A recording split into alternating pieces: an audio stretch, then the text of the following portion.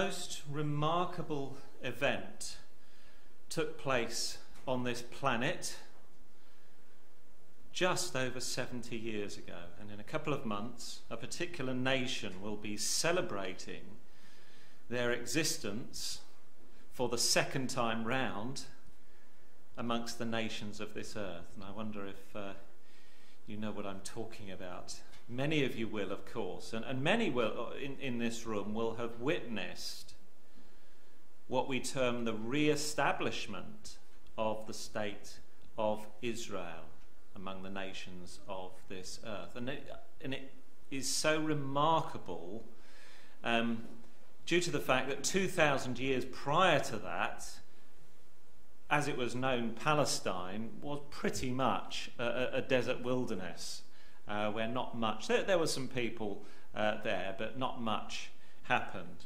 So this afternoon we're going to look at this little country, a little bit about its history, a little bit about the issues which it still faces as a country and where things are going.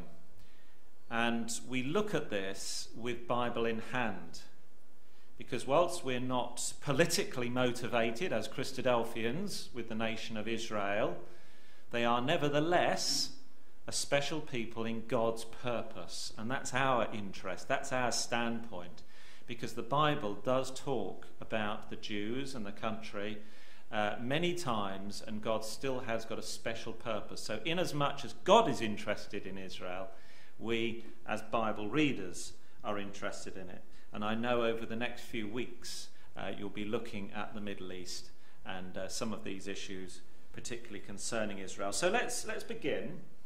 There we are, right at the centre of the world, really, where three continents join. This tiny little country, Israel, and yet it is so often in the news, isn't it? In fact, yesterday, an F-16 was shot down by Syrian fire, and the F-16 landed in northern Israel, crashed, caught fire and was incinerated, and the two Israeli jet pilots escaped, one with serious injuries who is now in hospital. That's because Syria had sent a drone over into Israel. So what's going on here?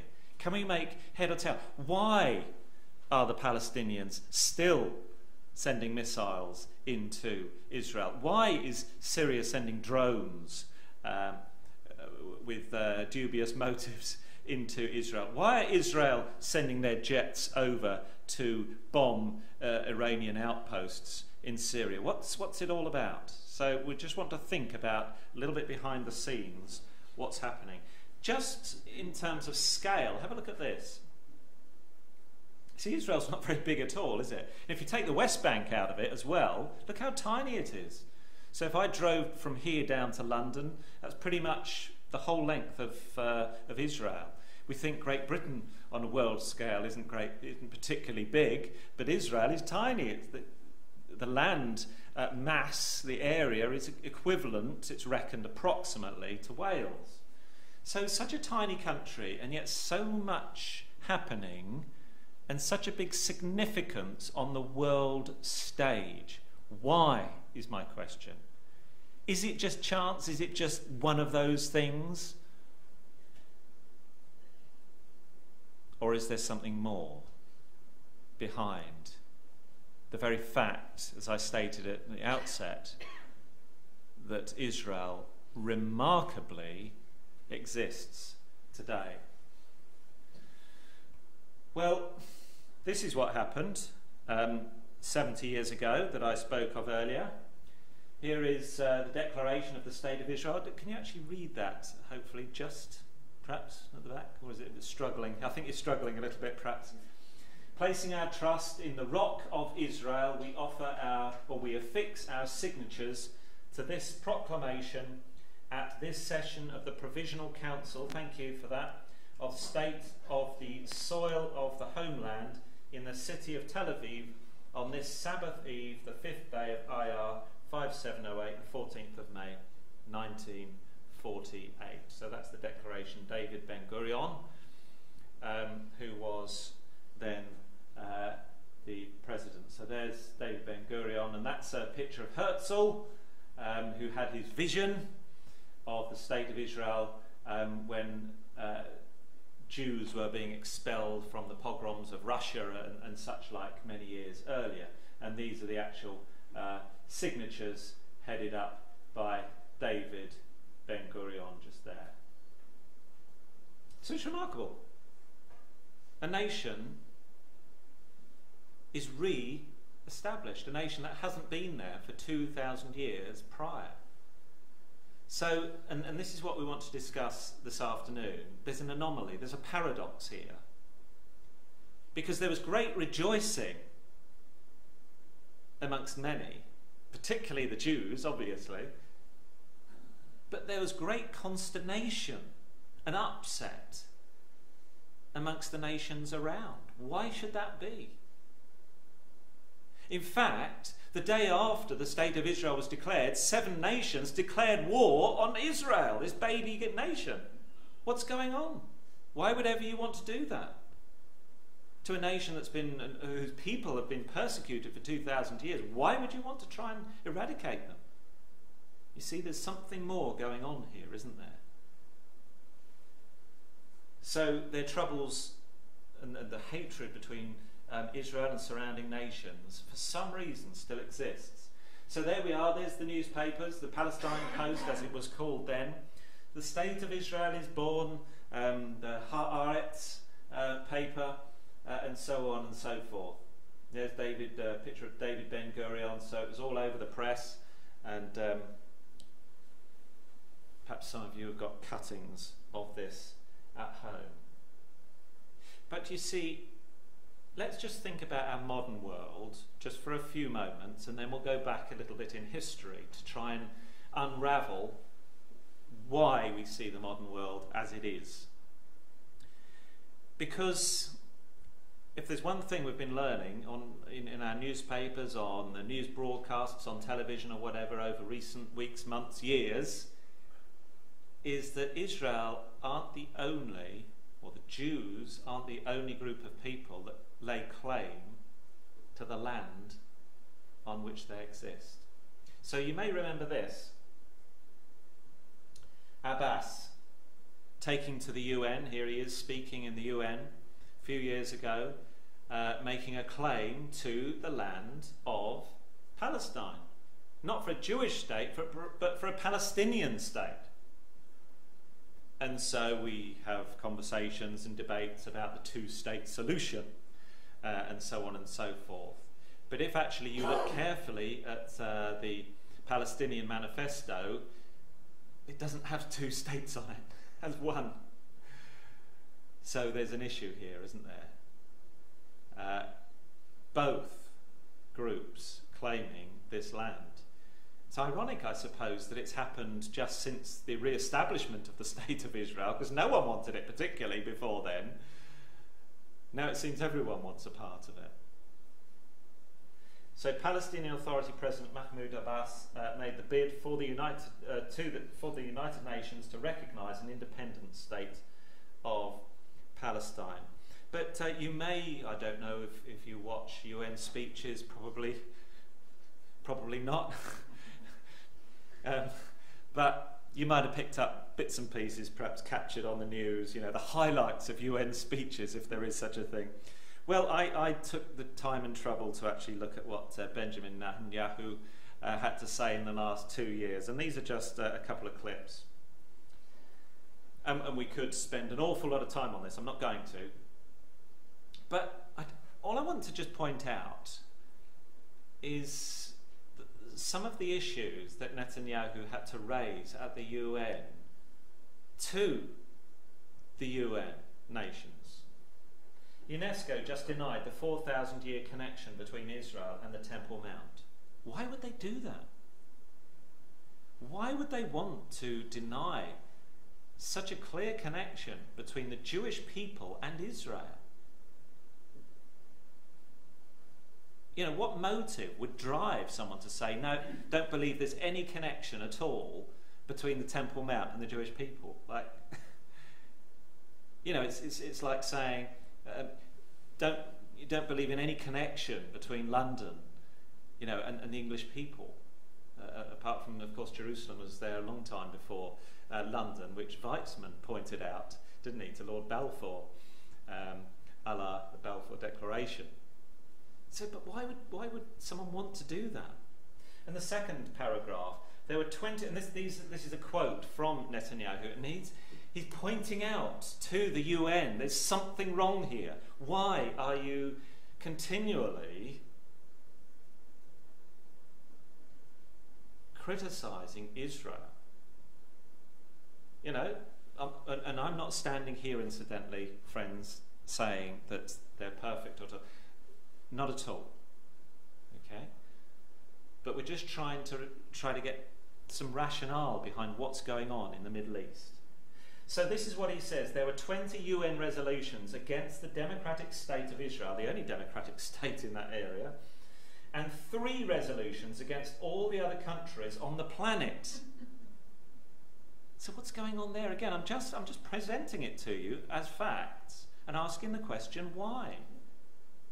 So the UN decided to make 20 UN resolutions against the state of Israel, criticising them for a range of things, for their attitude towards the nations around, and 3 against all of the other nations put together. Now that seems, whichever way you look at that seems out of balance. And Netanyahu goes on to explain, hang on, while Syria are bombing their own people, we are taking some of those refugees and casualties into our hospitals to try and make them better, and yet we get the criticism. What's that? You know, you can listen to the speech yourself. So he's trying to make sense of it. What's going on? Why? Why should that be the case? And the final paragraph, he addresses the Secretary General. Mr. Secretary General, I very much appreciate your statement that denying Israel's right to exist is anti-Semitism, so it seems as though there's been some movement there. Pure and simple. Now, that's important because for too long, the epicenter of global anti-Semitism, and this is quite focused, isn't it, has been right here at the UN. Why is it that the UN, the countries represented at the UN, are so critical, we could even use the word hateful, of Israel? You see, we might struggle to understand why that should be. Let's go a little bit back in history now. So that's events, and these clips are taken pretty much, apart from the UN speeches, from very recently in the last few months. Don't know if you know what happened on the 27th of January this year. Does anyone know what happened on the 27th of January? What was, I hesitate to use the word celebrated, but it was a date of memorial, actually. It was the Holocaust. The Jews were remembering the end of the Holocaust when Auschwitz was captured, as it were, by Allied troops. Holocaust Memorial Day 2018, special events will take place across UK and the world to remember the Jews killed. So we look back a little bit further into history of the Jews. They seem to have been singled out, don't they, for hatred. So 6 million Jews were killed in the Holocaust, and they still remember this day. Interestingly, Saudi Arabia now accepts the memorial of the Holocaust Day, 27th of January, which is remarkable. They would never have done that 30 years ago. So some countries are beginning to understand Israel's position. We could ask a further question then, as the papers have, Haaretz. Why did Hitler hate the Jews? You see, it nearly seems irrational, doesn't it? When we look through history, time and time and time again, we see the Jews at the other end of nations and people's hatred for some reason, and it's still persisting. You know, the peace process has been a struggle, hasn't it? A very slow and painful process where no one wants to give an inch. and it's been going on certainly all of my lifetime. And we can look down further in history, you know, the various wars. I'm not going to read them out to you. You can just get a glance of the sort of wars, and we could add, that's certainly not exhaustive, we could add to those conflicts. What is it? Why is Israel at the centre of this in the Middle East? The only democratic country. And so, correspondingly, there's been a lot of peace accords and peace attempts. You know, you look back through the American presidents, and they've all wanted to get on, you know, to be seen to be helping the Middle East, don't they? We'll come to Trump in a minute. So, all these different summits and accords, and the roadmap, probably we recall, peace of Jerusalem, and so more recently, why moving the US embassy to Jerusalem is so controversial. And so it's not something new, incidentally, that Trump has said. In fact, the president's, was it 94, I think it was signed by the US president, that, yeah, Jerusalem should be the capital. It's just that they've signed the waiver every 6 months since then, you know, Clinton, Obama. But Trump is the president that said, no, I'll sign it this time, which he did, but next time I'm not going to sign it because we're going to open our embassy in Jerusalem and acknowledge Jerusalem as the capital. And of course, the shockwaves from that has caused a lot of consternation. Again, what's the problem? We could ask. Why? What's the issue? Why shouldn't Jerusalem be the capital from Israel's perspective? And of course, Netanyahu is very happy that Trump has declared that Jerusalem should be the capital. And this is where I want to introduce a Bible reference. Can you just turn with me, if you've got your Bibles handy? I have got the reference up there, but I always think it's a good thing if you're able, just to turn up the references. I've got some other references on the screen later for you. But if you haven't got your Bible, obviously, just read it from the screen. So we're looking at Zechariah chapter 12.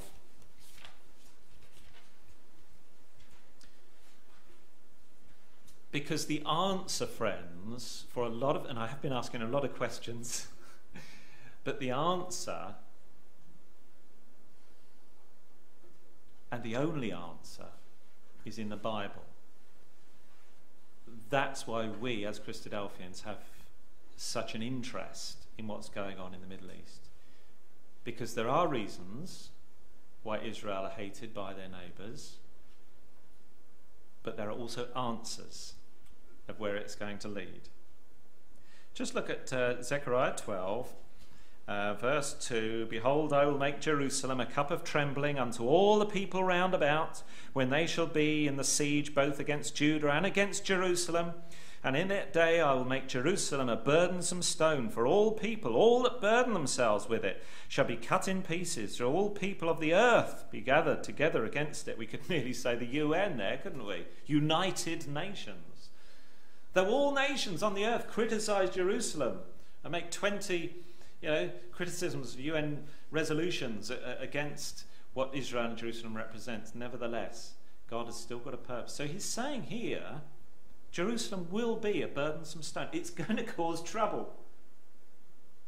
And that's exactly what we're seeing, isn't that remarkable?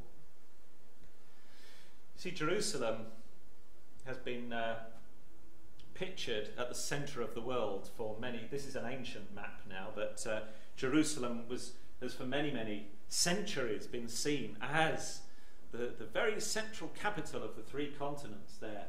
It's not a very good picture. It's a particular mosaic put together by a German back in the 1600s.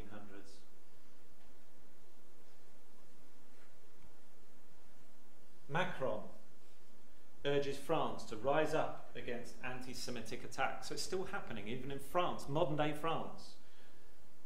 And this was this year, this publication. So again, we say, what's going on? Why are these things happening?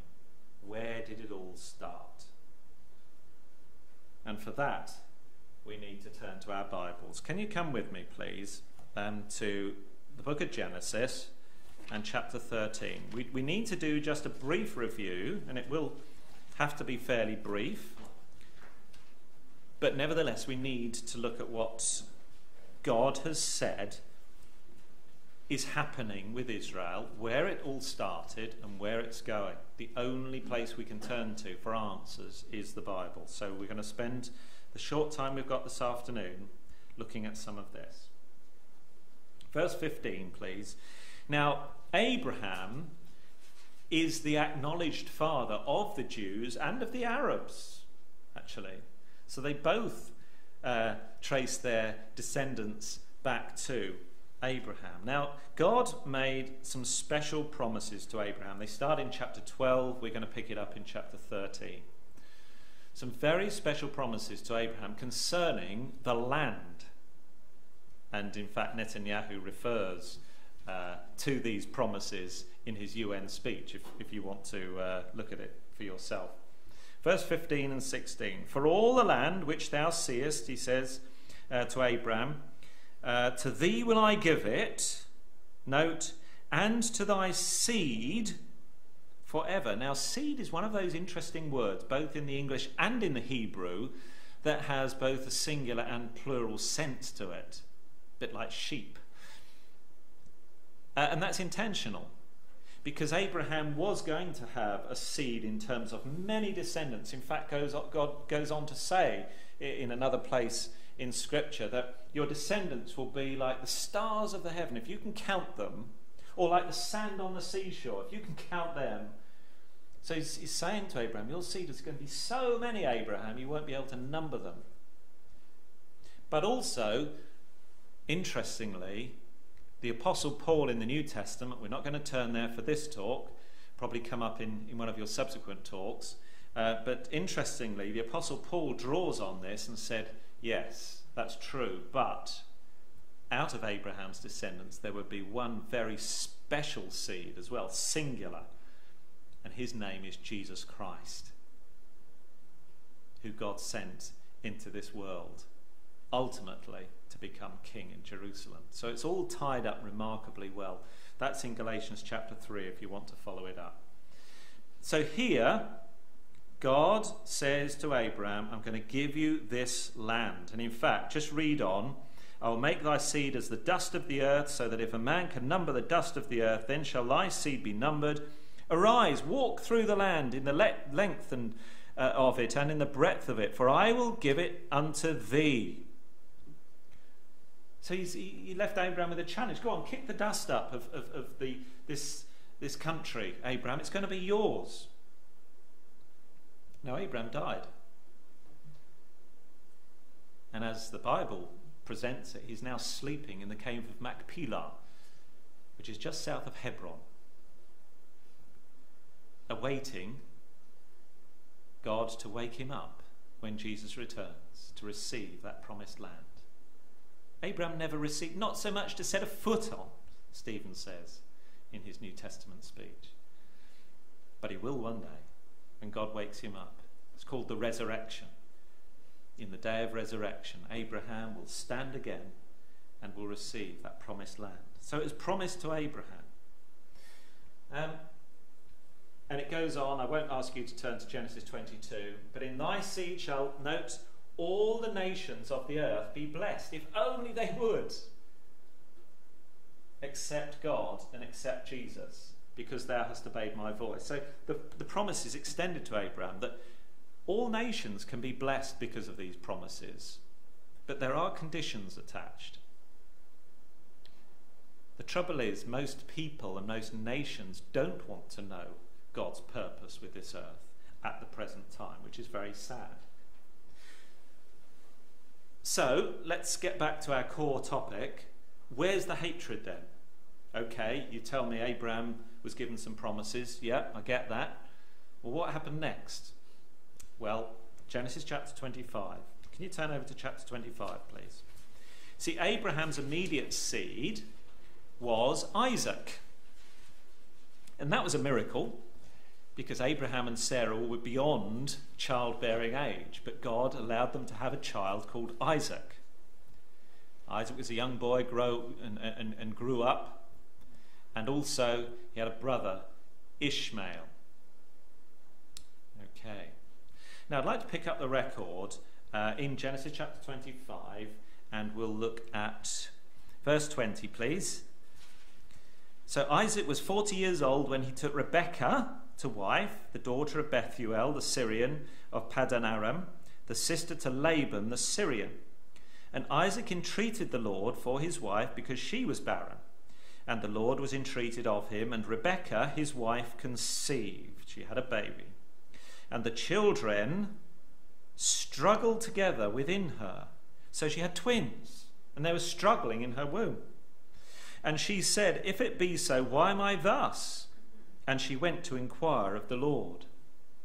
So this young woman now, who was having twins, wondered what was happening. Verse 23, and the Lord said unto her, and note these words carefully, please, 2 nations are in thy womb, 2 manner, and that word manner means way of living, way of doing things. We could nearly call them perhaps customs and approaches to things. 2 manner of people shall be separated from thy bowels. And the one people shall be stronger than the other people, and the elder shall serve the younger. So here, Rebekah gets an answer, because there's 2 nations. These 2 babies are going to become, as it were, 2 nations, and there will be struggling. There'll be this antagonism, this not seeing eye to eye. And this, friends, is where it started. And we are still seeing the outworking of this struggling, and indeed, in some cases, hatred, as in our title. So it's a sad fact of history. But the Jewish line comes through Jacob. The Israeli line comes through Jacob. Jacob had 12 sons, and they became known as the tribes of Israel, starting with Reuben and ending in Benjamin. And they became the epitome of what Israel stood for throughout the rest of the Bible. So the promises that God gave to Abraham extended through Isaac and then through Jacob. And you might think I'm labouring this point, but it's very important.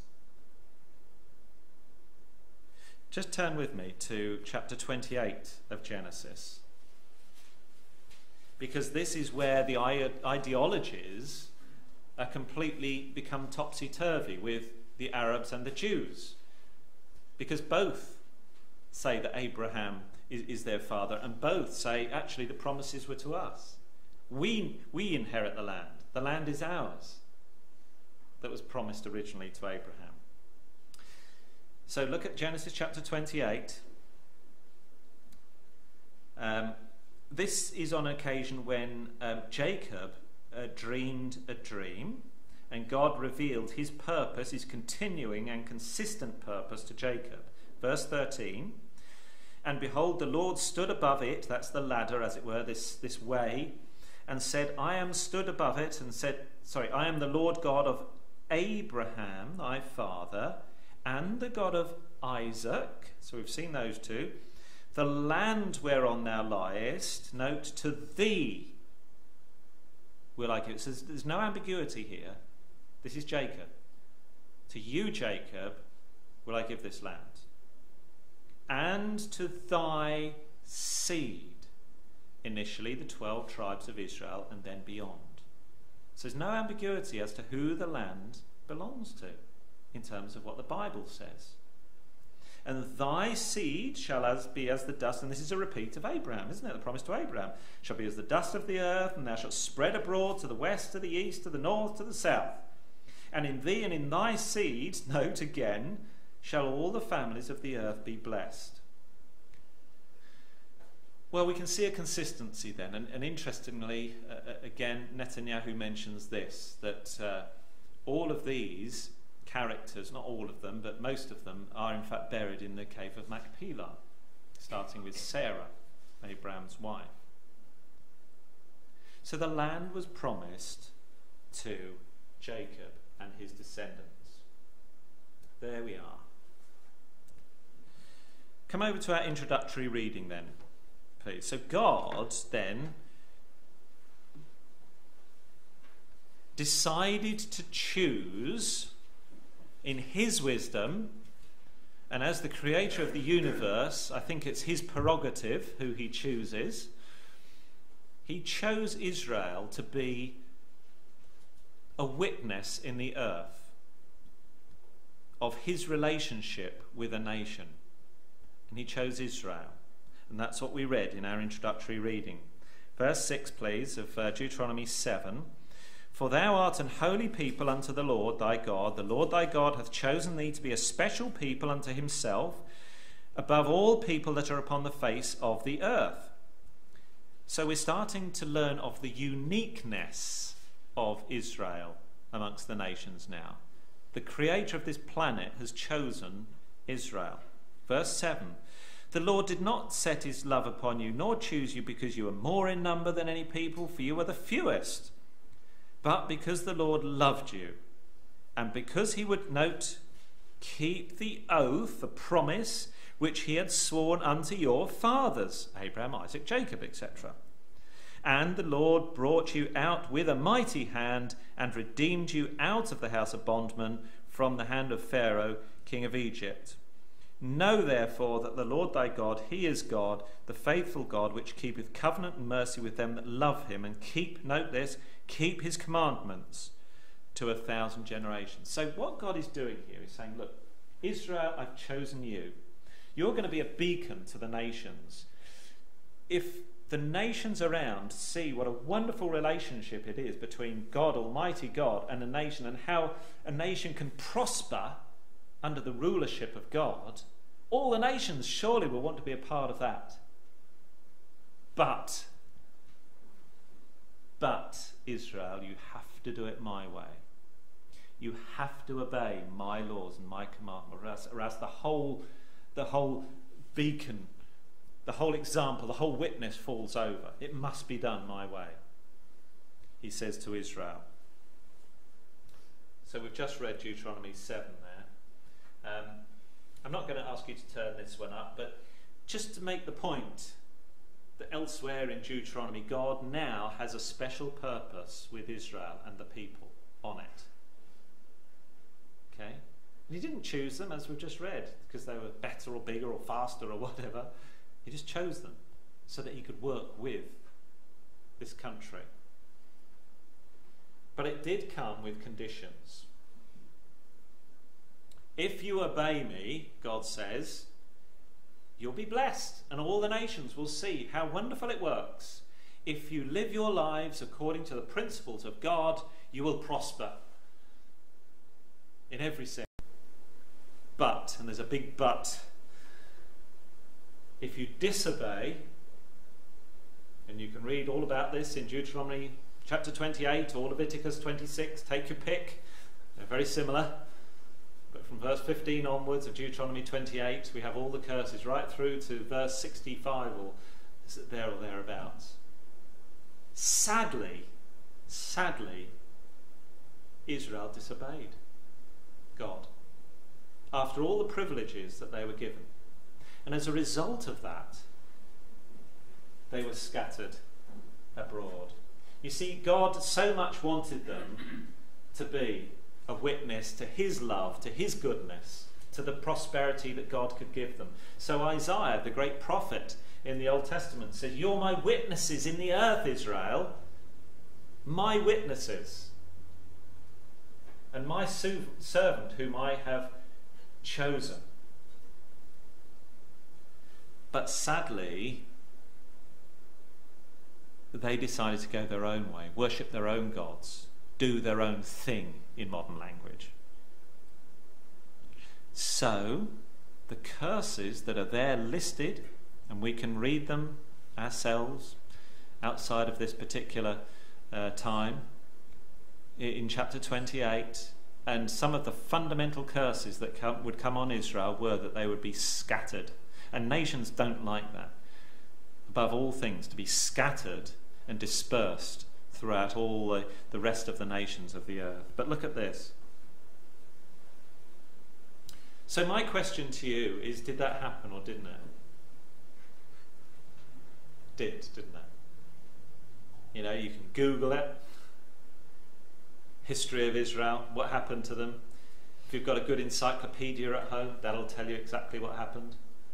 You know, this isn't rocket science. Any one of us can test what happened to Israel here. God says, okay, you want to play it that way? You don't want to obey me? Right. The curses will come on you. Scatter you from all peoples, from one end of the earth. You know, he's just been saying that I'll give you this land from one part, the top to the bottom, left, right, north, south, east and west. Now you're going to be scattered through all the nations. And from those nations you will find no rest. You see, the hatred will be there. No rest, because you've disobeyed me. They shall fall by the edge of the sword, hatred. Be led away captive to all nations, hatred. Jerusalem shall be trodden down of the Gentiles, be subservient to other ruling powers. And that's been the case, hasn't it? Babylon, Rome, Turkey. It's only since 1967, interestingly, but that'll be another topic. We can't look at that tonight, this afternoon, sorry, that it's been back in their own hands. So isn't it remarkable? And here's something else to reflect on.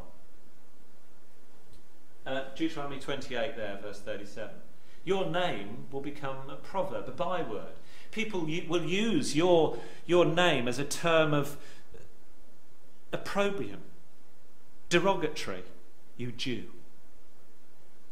And we hear it. Yeah? It's part of the curse. So we have the wandering Jew.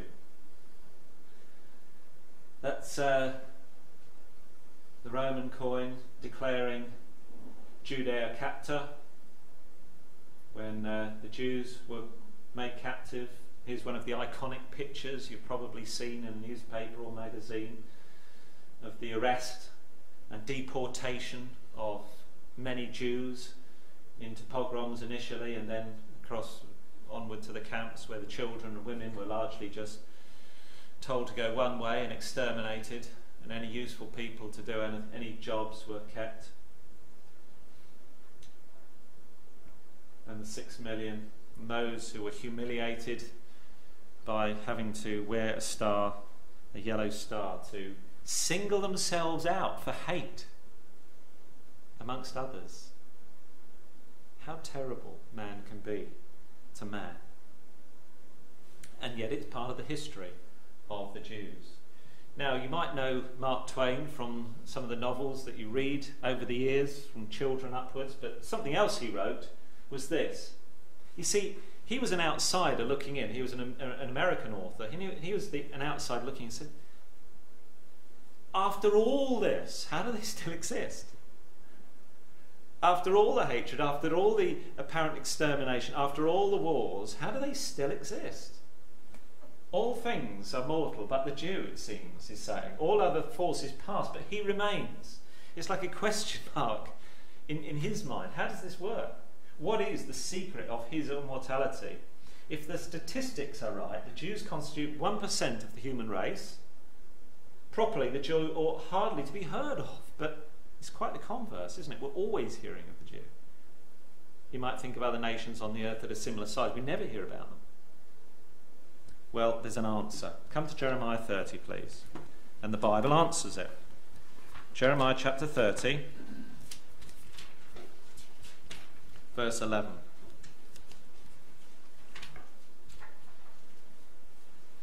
So God says through his prophet to Israel, through Jeremiah, for I am with thee, saith the Lord, to save thee, though I make note a full end of all nations whither I have scattered thee, yet will I not make a full end of thee, but I will correct thee in measure, and I will not leave thee altogether unpunished. So God has got a plan with Israel. They were to suffer, but they weren't to be obliterated. That's the answer to Mark Twain's question.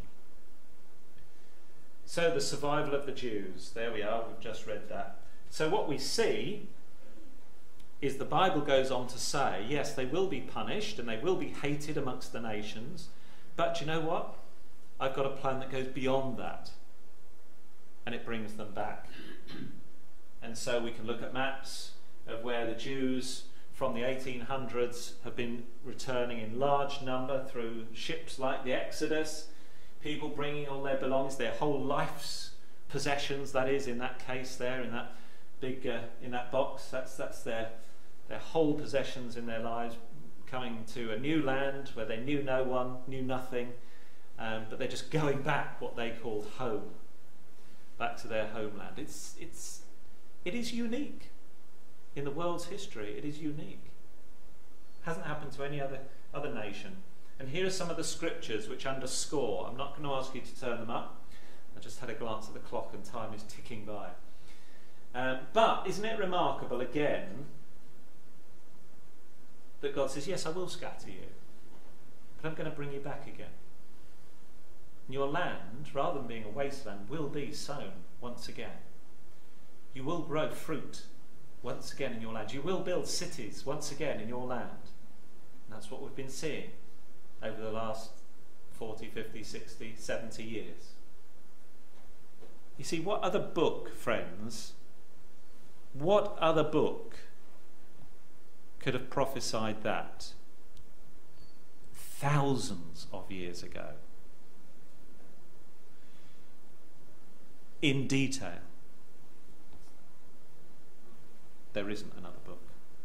That's why we can put our trust in the Bible.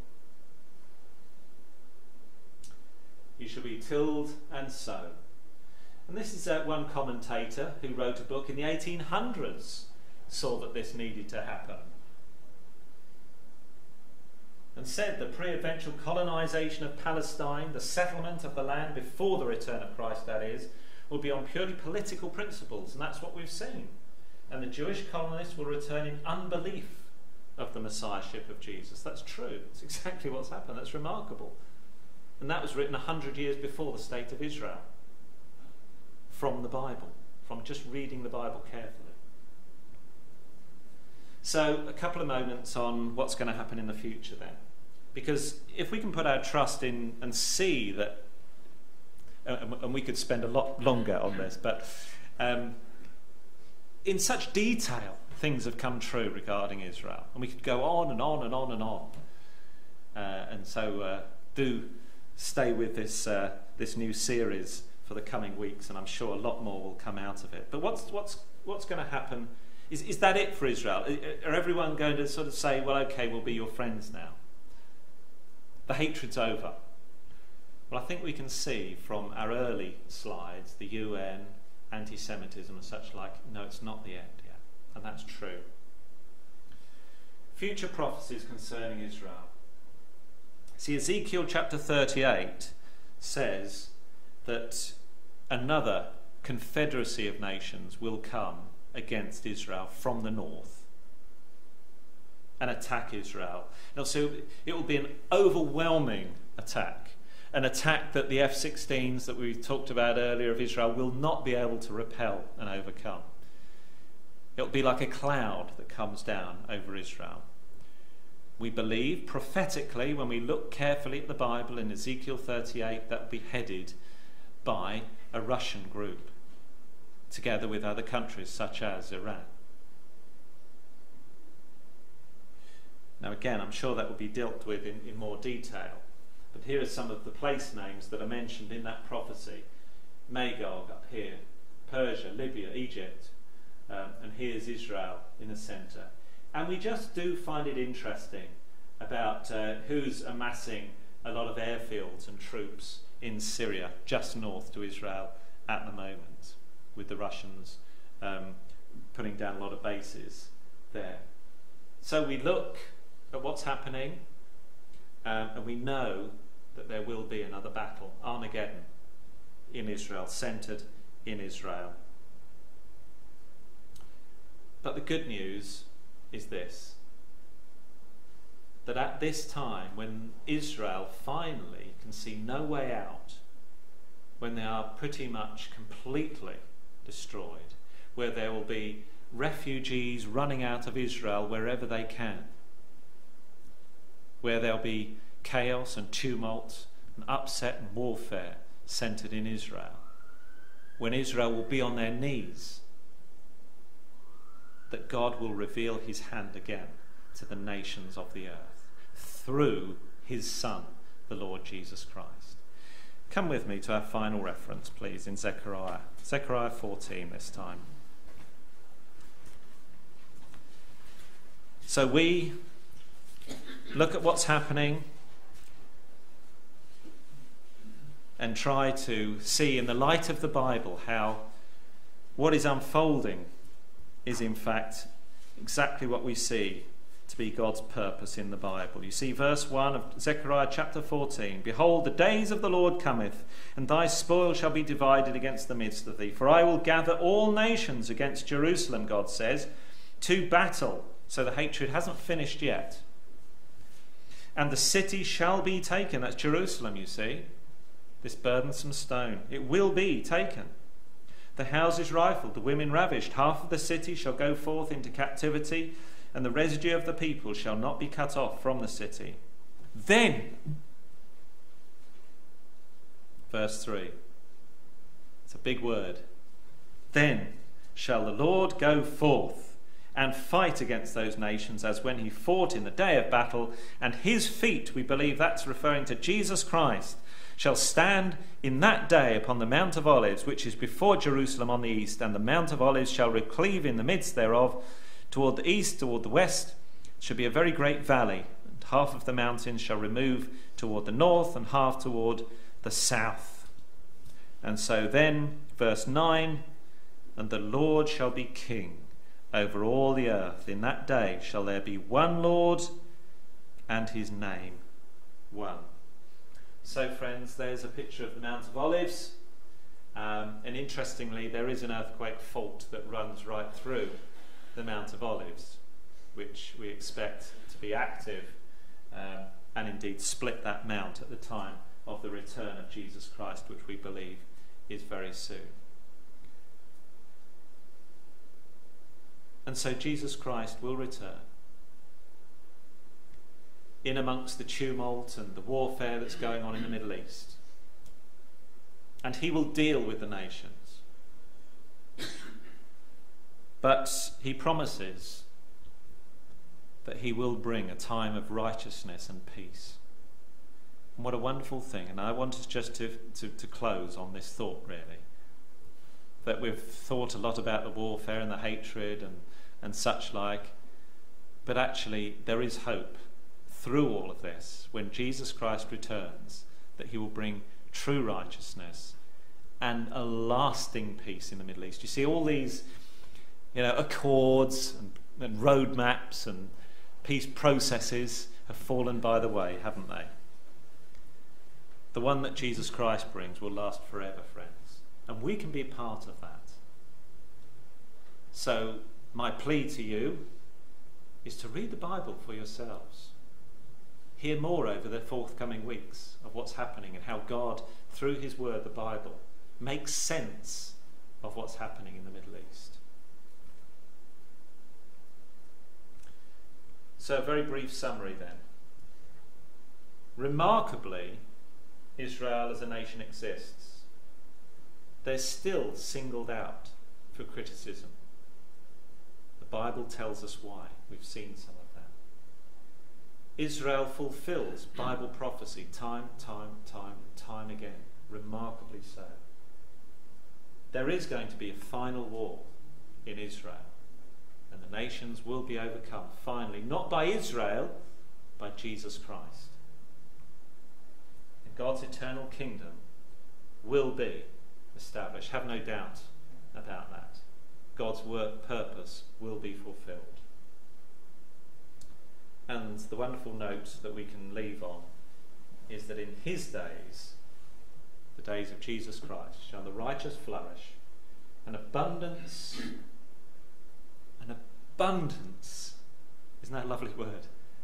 of peace, so long as the moon endures.